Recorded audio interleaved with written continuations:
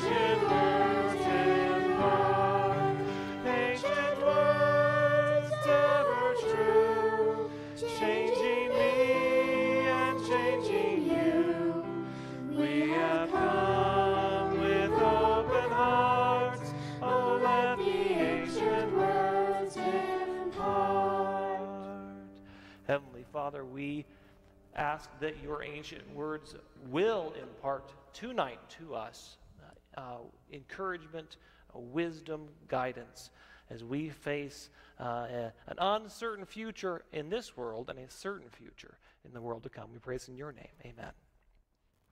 Amen. All right, thank you so much.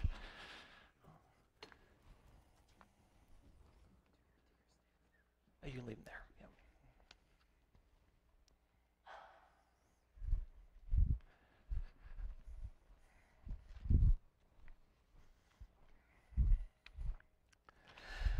Our presentation tonight, Forged in Fire, Burning Still. I'm beginning this series with an assertion. It's an assertion I think we can all agree with. We are living in dark and difficult times. But just in case you disagree, let's cast our gaze across planet Earth tonight and see what we find. Even while the light of the gospel continues to penetrate to unreached areas around the globe, to people groups, to the work of missionaries and mission societies like the Adventist Development and Relief Agency, Adventist Frontier Missions, Gospel Outreach, Adventist World Radio, and a host of other worthy organizations. In the midst of that light being spread, we also see a growing ignorance of God and His Word in the West. Christians are now minorities in a lot of so-called Christian countries, like England, where only 47% of the population is now Christian, and the Netherlands, with only 41% being Christian in that country. Christians still make up a narrow majority in Canada, where I've just come from, with 53% of the population, but nearly a third of Canadians consider themselves to be agnostic or atheist or non-religious. And I expect that Christians will probably be a minority in that beautiful country in the next census. And here in America, 65% of the population of America claims to be Christian. They say we are Christian, but only 20% of the population believe the Bible is the Word of God.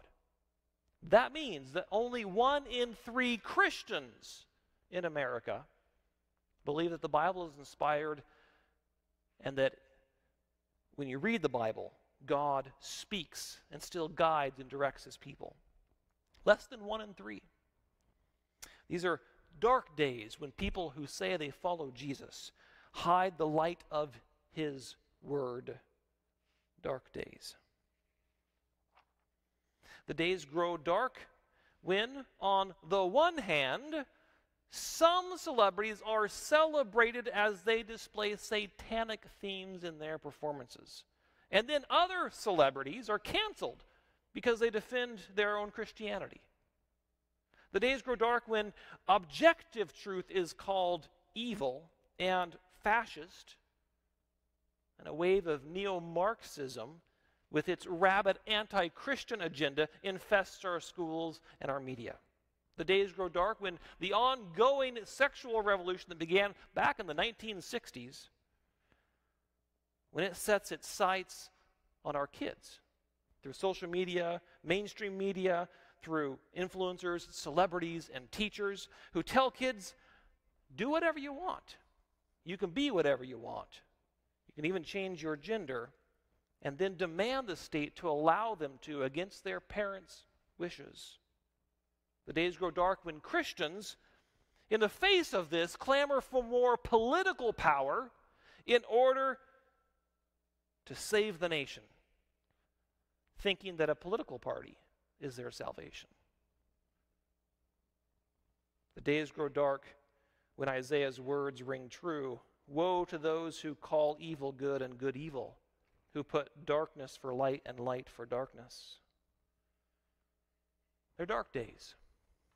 And these are difficult days to live in. It's difficult to know what the future is going to hold. It's hard to navigate a rapidly changing world. In fact, it's impossible to believe your own eyes sometimes. There are exploding conflicts in Europe and Asia and Africa and the Middle East. There's been more talk of World War III in the last 18 months than since the end of the Cold War in the early 1990s. And most of you guys can remember that. What's going on? There were the difficult days during the global pandemic that created such anger and division around the world, but even inside the church. There are online platforms that foster conspiracy theories, and the problem is some of them are true. course, some of them aren't, but how do we know? How do we know? There are difficult days when, in the midst of the pandemic, the U.S. government quietly confirmed ongoing interactions with what they call UAPs. The rest of us call them UFOs. You guys recognize that. Very quietly, yeah, UFOs exist. Which normalized a growing expectation of alien contact. I wonder where that's leading. There's an acceleration of advancements in technology, including the threat of AI, artificial intelligence, which creates photorealistic pictures. Those aren't actually people. That's just AI creating an image. Can you believe your eyes anymore? There's been one unprecedented natural disaster after another, and this keeps the threat of climate change constantly in the news cycle. There's runaway inflation that squeezes family budgets and drags more people into poverty.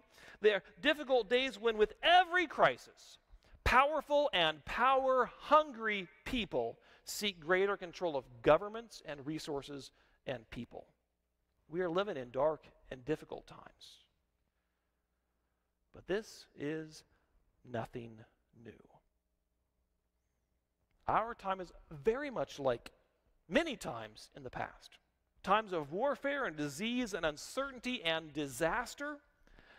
It was in times just like our times that God inspired the Word of God, the Bible. The Bible, forged in fire and storm and blood over the course of 16 centuries, written by numerous authors. Some we know, some we don't.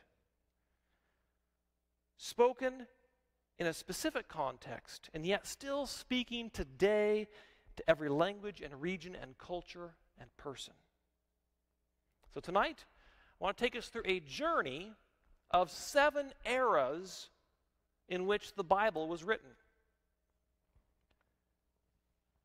We're going to see how those things in those eras bear a striking resemblance to the world that we live in today, which will comfort us that as God spoke in those times, His Word still speaks to our time as well. So our 7 eras, I'll just list them quickly and then we'll look at each one individually. There is the era of the Exodus and the conquest of the Promised Land. That was around, by the way, the dates I have on here are big targets, big broad targets. Specifics can be very difficult when dating ancient events. Anyway, somewhere between 1500 and 1100 BC, there was an era of Exodus and conquest of the Promised Land.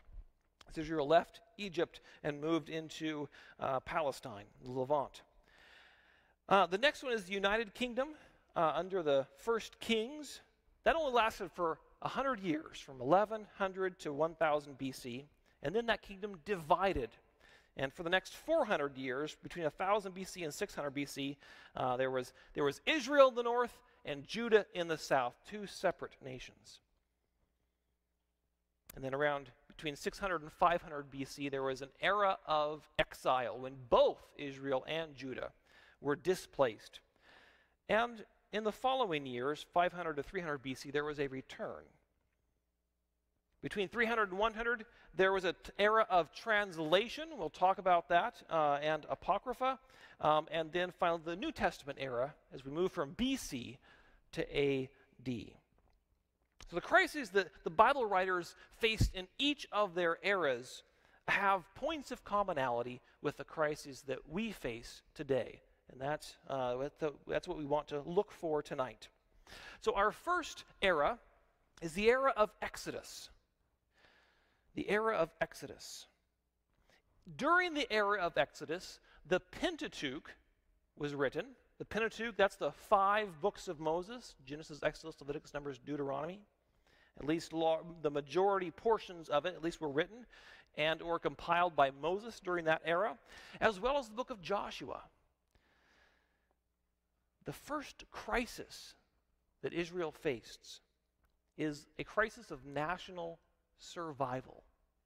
as they exit Egypt with the Egyptians threatening to destroy them, as they move through the wilderness with other nations like the Amalekites threatening them, as they move into the promised land and the Canaanites there threatening them, they are constantly under threat as a nation. During this era, they are trying to order their society from being an oppressed group of slaves to being a free people who are in covenant with God. How do you become a covenant community, a covenant nation? What does that look like? There was no precedent. No nation on earth had ever had a covenant with their God before. And so it was difficult for the Israelites to figure out what does that even mean? What does that look like? They struggled with idolatry and paganism. They struggled because that's what they knew. That's what the nations around them did. This crisis of nation building and covenant faithfulness reaches its climax as they move into the promised land and they fail to stick together.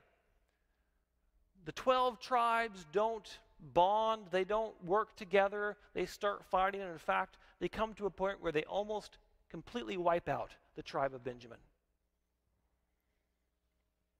During this time, there is rampant immorality. Things are not good for the children of Israel. In the time of the Judges, we read horrible stories. Maybe the worst is the story about the Levite's concubine. If you don't know that story, look it up and or ask a parent maybe later. But even the judges themselves, like Samson and Gideon, have dubious morality. And this is a comfort to us. This should encourage us that in this first era of Bible writing, they didn't look all that much different than our world looks today. American society is fractured and factional in a way that's almost unprecedented since probably the times of the Civil War. Morality is subjective. That means everybody gets to decide what is right for themselves. There's no objective standard for what is right or wrong. Christianity itself is fractured and denominational. We don't get along well with each other at all. We're sort of like the children of Israel and their tribes. And worse, though morality is subjective in our society, even within Christianity, immorality is celebrated. Things that God says don't do. There are Christians that say it's good to do that.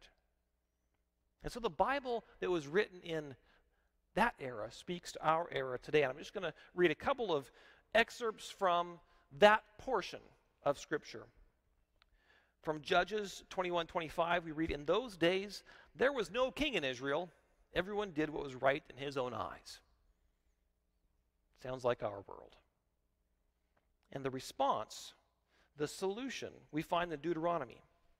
In Deuteronomy 6:4-9, it begins with something called the Shema. The Shema, it's the key text of Hebrew Scripture, the most important. In fact, when they asked Jesus, what's the most important part of the Bible?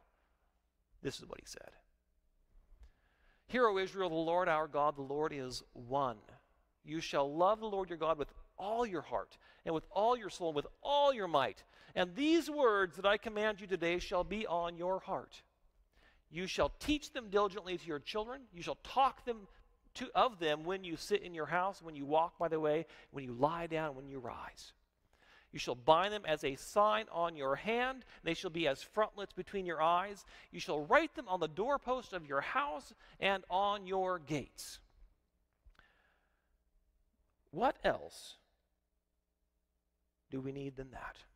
To turn our hearts and love God more than anything else and be faithful to Him in a world that is subjective and uncertain. We can turn our hearts to God. Let's move now to the second period, the second era where the Bible was written. In the next era, the era of the United Kingdom, in this very short era, we have a few history books that are collected and written that support the monarchy. We have wisdom literature as well that's produced. So we go to the next slide here. There's the book of Judges and Ruth. The book of Judges is actually an appeal for the monarchy. The book of Ruth describes the familial setting of the second king of Israel, David. We have Psalms, Proverbs, Ecclesiastes, Song of Solomon. I've put Job in there. Job probably was not written during this era. Job is a very old book, but I don't know where else to put it.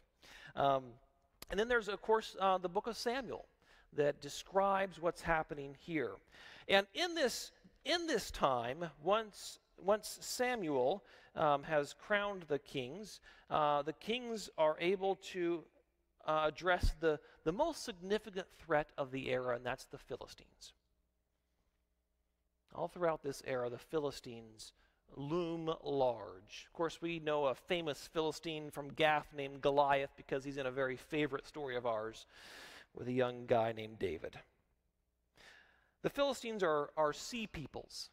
They are a tribe of people who've come from eastern Italy and western Greece, and they've settled. And their invasion into the Levant, the area that Palestine is in, marks the end of the Bronze Age because they bring iron weapons.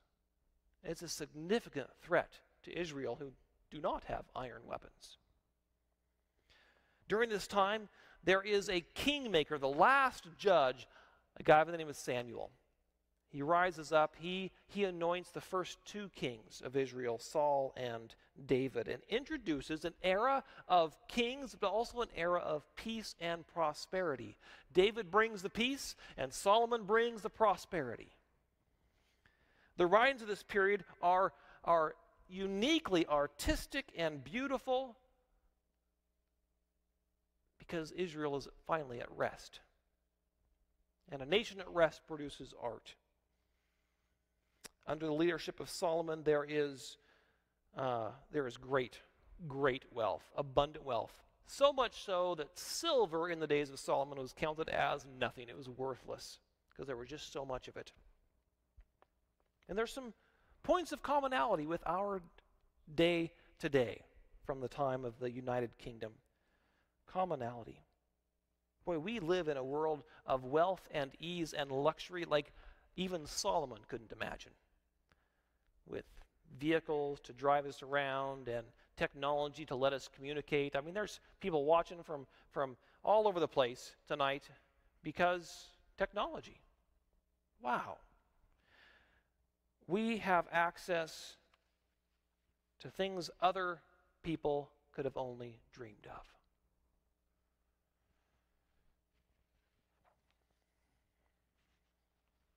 But there is a despair that comes with overabundance and ease of life. There's a despair. There is an anxiety that has arisen in our society. Stress, depression, discontentment, a fixation on finding enjoyment and being happy, a fixation that leads to sex and drugs and entertainment, and that threatens our society with suicide. It's unimaginable that in the midst of plenty, people despair of life. And yet Solomon experienced this very, very thing. In Ecclesiastes, he launches into his sermon. He says, vanity of vanities, says the preacher. Vanity of vanities, all is vanity. I've tried everything in the world and nothing brought me peace. The more I have, the worse I feel. In fact, he says, I said in my heart, come now, I will test you with mirth, therefore enjoy pleasure. But surely this also was vanity. The people of that age realized what the people of our age need to realize, and that is you'll never find happiness by seeking happiness. You never will. Solomon would tell you, you find happiness by seeking God and his righteousness. From the days of Solomon and immediately following Solomon's death, we move from a united kingdom into an era of divided kingdom. This is a much longer era now. The era of divided kingdom. This is where, as I said, the northern tribes, 10 tribes, severed their relationship with David's line and became known as the tribe of Israel, or the nation of Israel, and Judah and Benjamin remained together to form the state of Judah. During this time, there is the rise of what we call the classical prophets. All right, so there's been prophets all along. Moses is a prophet. Samuel is, we've got Elijah and Elisha. We've got some great prophets early on. But during this time, there's also a rise of what are called classical prophets. They're prophets that wrote their prophecies down, and we have those books still today. So during the time of the divided kingdom, we have some Israel-based prophets. Okay, Israel-based, they're focused on Israel. That's Jonah and Amos and Hosea. We have some Judah-based and Judah-focused prophets, and I realize there is an H missing at the end of that Judah. I thought I'd point it out before you noticed it. There's Joel, Isaiah, Micah, Nahum, Zephaniah, Jeremiah, Habakkuk.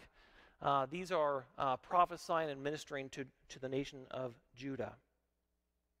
During this time of divided kingdom, there is a near constant threat of war from enemies all around them and even from each other. You'd think that Israel and Judah would get along. They did not. They were fighting each other as much as anybody else. During this time, idolatry continues to be a huge problem. I mean, the northern tribes are idolatrous the entire time. The whole time they worship idols. Judah fluctuates. They vacillate back and forth between worshiping God, Yahweh God, and worshiping other gods. And so these latter prophets, these classical prophets, herald warnings, and the warnings are based on the terms of the covenant. That covenant that was made in the first era at Sinai. They come now to the descendants of those who made the covenant and say, listen, you are a covenant people. And if you're not faithful to the covenant curses will be meted out. And prophet after prophet after prophet after prophet. And if you read through the prophets, you're like, how many times do they have to say this before these people understand? Well, they never would understand. Not just by hearing the warnings. There's some commonality. The big commonality I see between that era and ours is gross ignorance of the covenant. Now, of course, we are part of a new covenant, but there's gross ignorance within Christianity today about the covenant that God has made with us through Jesus Christ. I just don't hear Christians talking about their covenant relationship with God. Ignorance. I want to read, it's a little bit longer of a text here, but I want to read something that gives me encouragement and hope that we haven't lost the paperwork, but it's been lost in practice. Hope that it will be found, this idea of faithfulness to God's covenant. We read in I think it's the next slide here, yeah, in the book of 2 Kings, we read about this moment that takes place. Hilkiah the high priest said to Shaphan the secretary, I have found the book of the law in the house of the Lord. Now, it's like, look, I can't believe what I found, because in their generation, no one had seen it. They thought it was lost.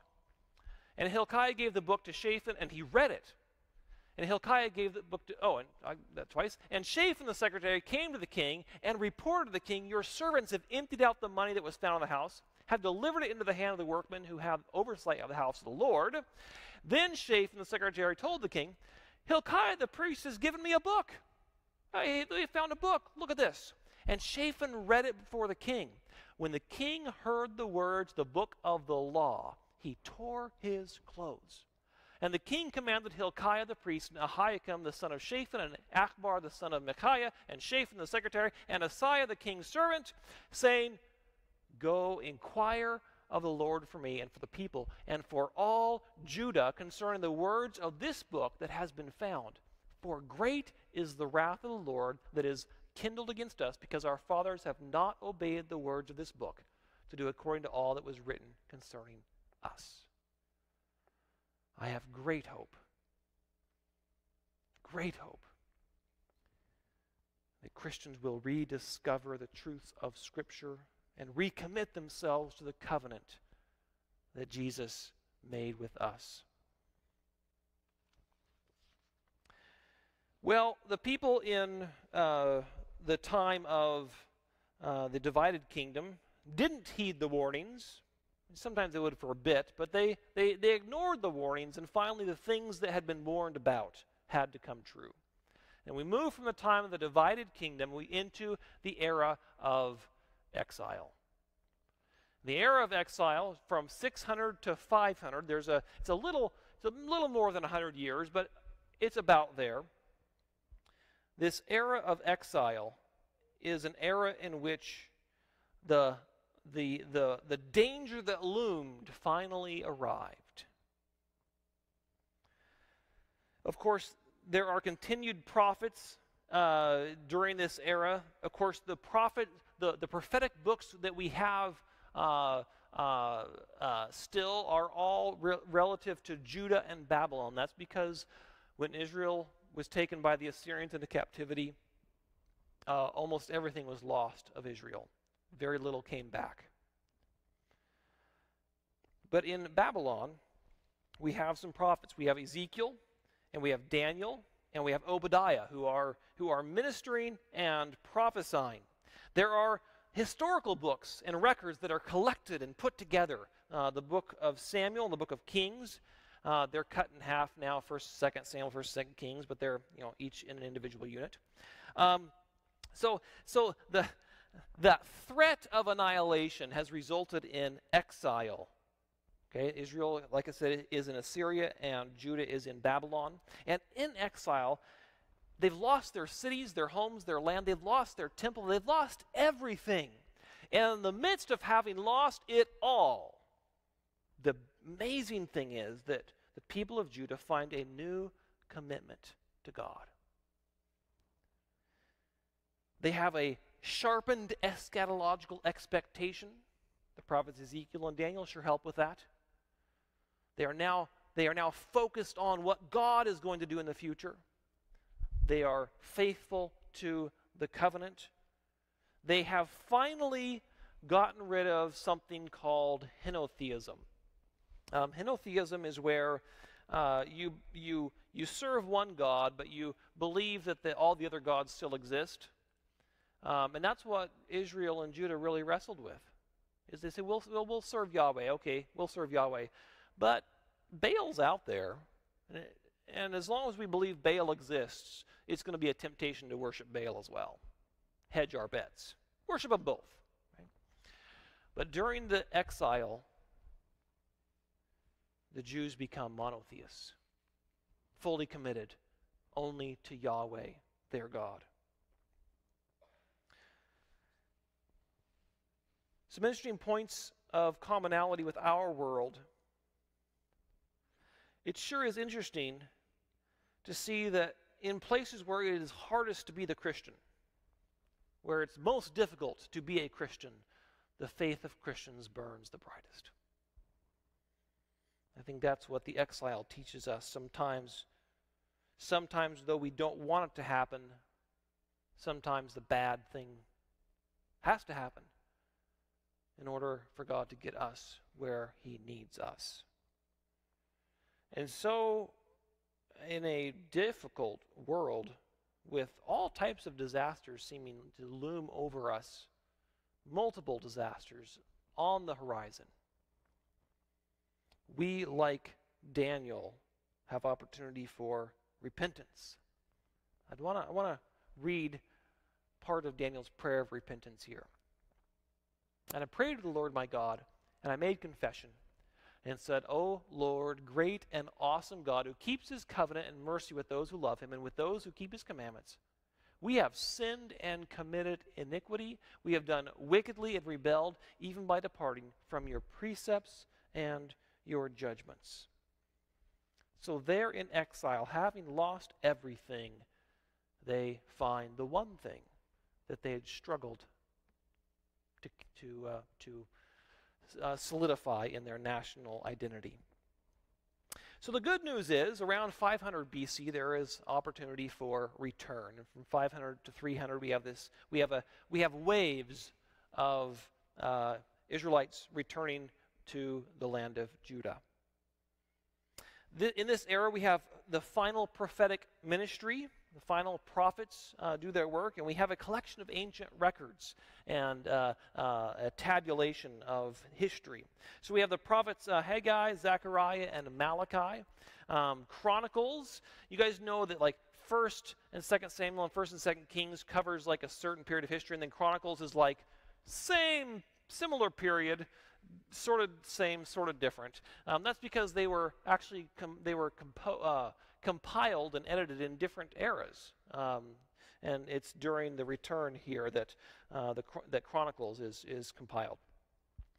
The Pentateuch is like, so the books of Moses had been lost, forgotten. They were refound during the exile. They are held on to, and it's when the return happens that they are compiled together. Likely there's a little bit of editing that takes place and arranging of things, and then they are never lost again. Praise God. And then we have the narratives of Ezra and Nehemiah and Esther that tell us some history of that time. When they lay the foundation for the temple, there's this great shout of jubilation, and mingled with the shout of jubilation, because the temple is going to be rebuilt, mingled with that shout of jubilation are the people with the gray hairs, who are old enough to have remembered the first temple, Solomon's temple, and they are weeping while everyone else is rejoicing, because the second temple, in its initial iteration, is nothing compared to the splendor of Solomon's temple. But whereas Israel was never faithful to God for very long in the days of the first temple, they are committed to a faithfulness to God in the era of the second temple. And that makes up for that loss. And of course, by the time of the New Testament, there will be a glory in the second temple that was never in the first. That's because Jesus, God in flesh, will walk its hallways. As they rebuild the temple and as they rebuild Jerusalem, they face a significant threat from their neighbors and from their relatives. Okay, this is where we are introduced to the Samaritans. The Samaritans are of Jewish descent. They're the ones who got left behind when everyone else was sent to Babylon and to Assyria. They got left behind. And they survived the best they could, but they abandoned the worship of Yahweh and turned to idolatry. And so when the Israelites came back, they said, hey, we want to help you build your temple. But they were idolaters. They were pagans. They had mingled the worship of Yahweh with the worship of other things, and the Israelites said no.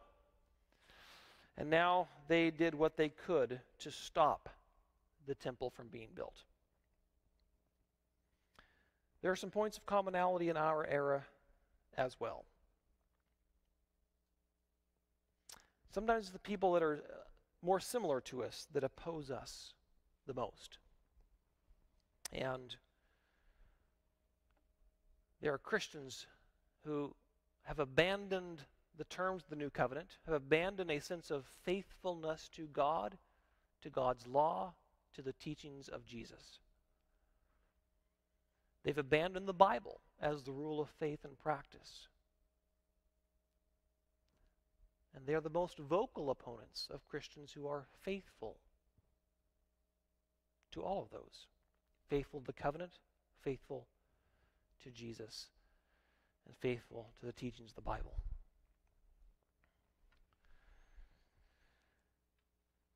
Ezra records how God works on behalf of his people when they are troubled. So just two excerpts from the book of Ezra. Ezra chapter 4. Then the people of the land tried to discourage the people of Judah. They troubled them in building and hired counselors against them to frustrate their purpose all the days of Cyrus, king of Persia, even until the reign of Darius, king of Persia. So this was the problem. And so they sent letters, the leaders in Jerusalem sent letters and asked for help. And King Cyrus responded to the complaints from the local governors after reading the history of what was going on. And King Cyrus says this is great. Let the work of this house of God alone. Let the governor of the Jews and the elders of the Jews build this house of God on its site. Moreover, I issue a decree as to what you shall do for the elders of these Jews for the building of this house of God. Let the cost be paid at the king's expense from taxes on the region beyond the river.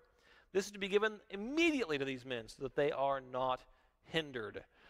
If you want to hurt someone, you go after their pocketbook. And that's what Cyrus did. He said, not only do you need to stop getting in their way, those tax dollars that you covet so much, hand them over. There's nothing like tax money to really teach a lesson. So we see a successful return from exile. We see the temple rebuilt. We see Jerusalem rebuilt. And that should inspire us with confidence that the church of the 21st century is not without God's means to help successfully carry his work on. After the return, there's a period when there are no more prophets. So God doesn't raise up new prophets. We call it sometimes the intertestamental period, but I'm calling it something different. It's actually the period of translation and apocrypha. This period of translation begins around 300 and lasts till around 100. And again, like I said, these are very vague, broad dates. Don't try to pin me down on them. It is two very important things happen, and I'm actually going to talk more about this tomorrow afternoon. Just a little advertisement. Tomorrow afternoon, 3 o'clock, we're going to dig a little deeper into this era to explain why it's a very important era. So there's a significant translation that takes place during this period. That translation is called the Septuagint. It's sometimes abbreviated as LXX. The Hebrew Bible, what we call the Old Testament, the Hebrew Bible, is translated into Greek. This is a big deal. You'll find out tomorrow why. The other thing that happens with that translation, there are some additions of some texts that are only in Greek. There's no Hebrew version of these that get added in. And it's something we call the Apocrypha. Protestants don't consider it to be Scripture. There are no prophetic books as part of this. There are some additions to the book of Daniel, but they are late and clearly not original. There's some very interesting history, though, that is explained that helps us understand what's happening in the New Testament if we read it, but we don't consider it to be Scripture. So there's then about 150 years where there's no translation taking place. There's no new books being added. There's nothing. It is a time, not that nothing is happening in the world, but it's a blank time in the creation of the Bible until we get to about 50 A.D. And in 50 A.D. we begin the New Testament era. Of course, we know that Jesus was born and grew up and ministered and taught and was killed and resurrected and went back to heaven before A.D. 50, right? But the writing of the Bible begins somewhere around 50 A.D. And we'll look at a rough outline of the order of the books that were written in the New Testament. Okay? It's not the order that they're arranged in the Bible now, right? There were early epistles.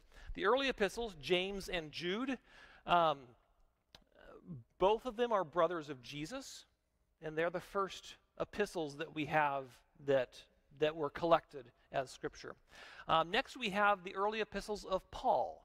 So after the Jerusalem Council in Acts 15, following that, Paul launches into his ministry, and in the early days, he produces a number of letters that he writes to various churches. There's 1st and 2nd Thessalonians, 1st and 2nd Corinthians, Galatians, Romans, Colossians, Philemon.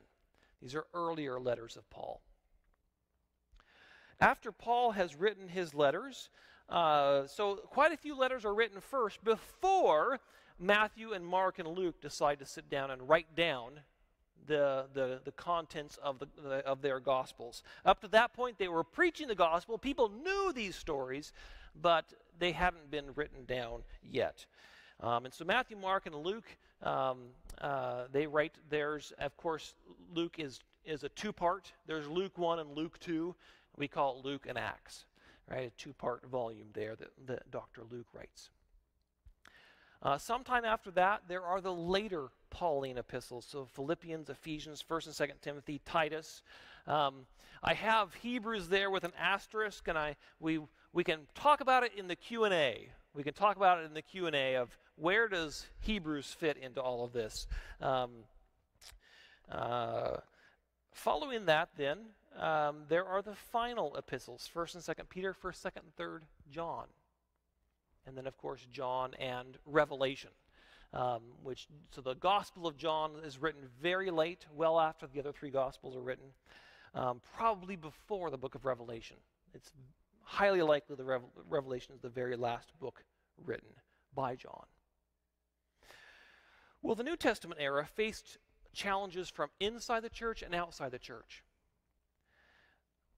There are, as we read the letters that describe, help us to understand the condition of the first century church, we read about a church that is just an absolute mess. The people are struggling to figure out how to be followers of Jesus, maybe, like we are today. To be a Christian in that era was a thing of shame. Their society was built on honor and shame. You would do anything for honor, and you would do anything to avoid shame. And to be called a Christian, to take the name Jesus, meant that everybody you associated with looked at you with shame. Can't believe you've done that. The first century world is a pluralistic world. That means every region has their own gods, their own belief systems, their own way of doing things. There's an expectation that you will embrace, wherever you're at, you will embrace what they do there and live that way. And because of that, people who believe that the gospel is true and people who do not believe the gospel is true, there is a dividing line. It's very difficult to even associate between the two. Christians are ostracized. Christians are eventually persecuted. And of course, in this, so those are exterior threats. There is still the interior threat, the great looming threat that the apostles speak about, the great looming threat of a falling away. That the believers themselves will stop following the teaching of the apostles, will stop following the religion of Jesus.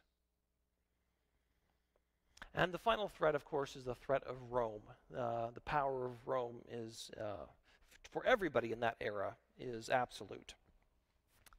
So there's some commonality between the first century and the 21st century. There are some similarities. The world we live in and the world that the New Testament writers lived in. The first one is that modern Christians, that's us, we're a mess too. We're still making the same kind of mistakes that they were making in the first century. You know, we look back at the prophets as they prophesied to Israel, like, when would they ever figure out? And here we are, 20 centuries later, still struggling with the same stuff that Paul and Peter and James write about. There is a culture of honor and shame in our world today as well. It has become more prevalent as we've moved online because people that you don't even know can now say horrible things about you, try to get you fired, or shame you in other ways.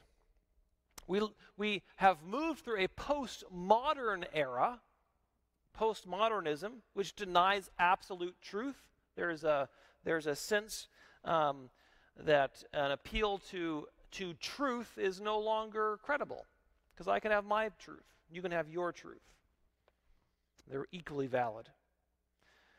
And with that, the postmodern world has rejected the historicity of Jesus' life and death, just like the ancient world did.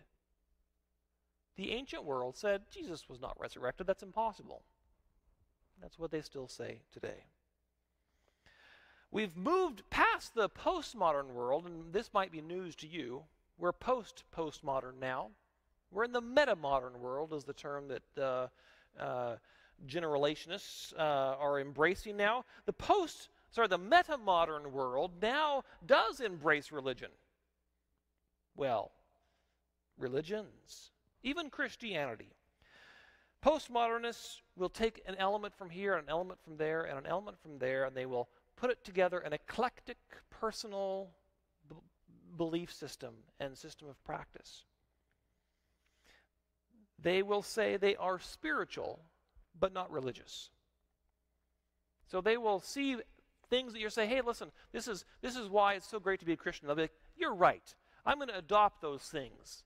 I'm not going to believe in Jesus, but I want the benefits without any of the responsibilities. And yet in the midst of all this, it is still true that true Christians are solely faithful to Jesus and the teachings of the Bible. So what does Jesus say about this in John 14:6? Jesus makes a very exclusive claim. He rejects the idea that you can pick and choose, and whatever you choose is equally fine. Jesus said to him, I am the way, the truth, and the life. Me, says Jesus. No one comes to the Father except through me. It is an exclusive claim. But of course, it's also a very inclusive claim as well, because he says everybody's invited, but you have to come to me. There is a sense of calling out in the first century, of saying, we know this is what society is like, but we want to invite you to come out of that. So Paul, to the Corinthians, says this. He says, do you not know that the unrighteous will not inherit the kingdom of God? It's like, you need to come out of that. Do not be deceived, neither fornicators, nor idolaters, nor adulterers, nor homosexuals, nor sodomites, nor thieves, nor covetous, nor drunkards, nor revilers, nor extortioners will inherit the kingdom of God. He casts a pretty broad net there, doesn't he? But again, look at how inclusive the kingdom of God is. And such were some of you. The 21st century church should be made up of people with dubious backgrounds and questionable histories. Because that's what the first century church was made up of. Look at the problems out there. And the first century church invited people to something better, but did not exclude those because they came from somewhere worse. There was no amount of shaming, no cancel culture that could stop the apostles.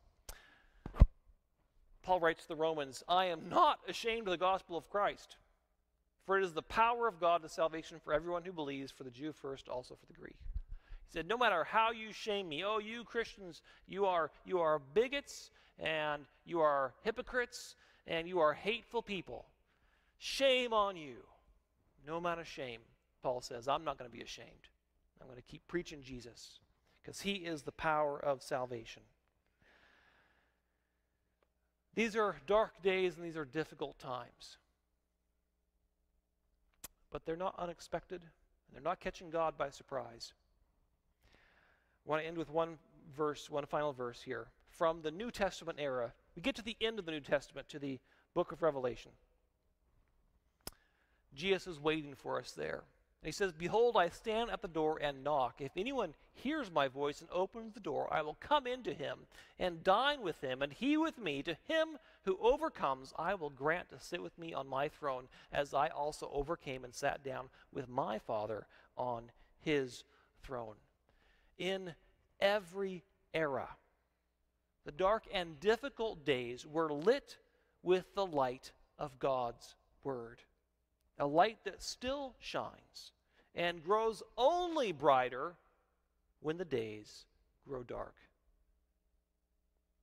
May we turn our hearts to God's Word in every perplexity we face in our world. Let's pray together. Heavenly Father, thank you so much that you led the prophets of old and the writers of the Bible to put down into their context your word, so that we have a trustworthy guide in our world today. We want to commit ourselves tonight, Jesus, to study of the word, to turn to it in moments of perplexity and pain and sorrow. And as we do, we pray that you will faithfully speak to us through your Spirit as we open your word. Praise in your name. Amen. All right, that's the conclusion.